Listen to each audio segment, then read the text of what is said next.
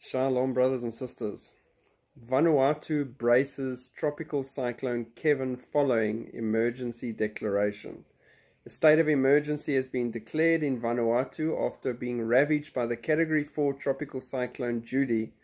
The South Pacific island nation is now bracing for the second tropical cyclone Kevin, which has intensified to a Cat 3.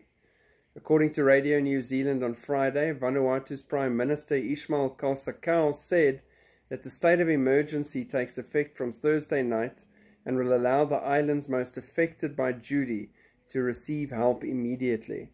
While people are still cleaning up after Judy, it is reported that tropical cyclone Kevin will bring more destruction, and warnings have been issued for strong winds, heavy rainfalls and rough swells.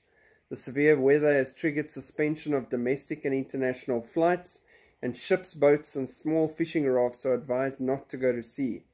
Meanwhile, a magnitude 6.5 earthquake also struck northern Vanuatu off the island early Friday morning today. The U.S. Geological Survey reports the quake was 86 kilometers west-southwest of Port Olry and 10 kilometers below the surface, with no tsunami warning issued yet. So keep them in prayer. That's like wave after wave after wave of natural disasters, earthquakes, everything coming their way. That's rough, but it's also a picture of what's lying ahead. God bless. Keep looking up. Shalom.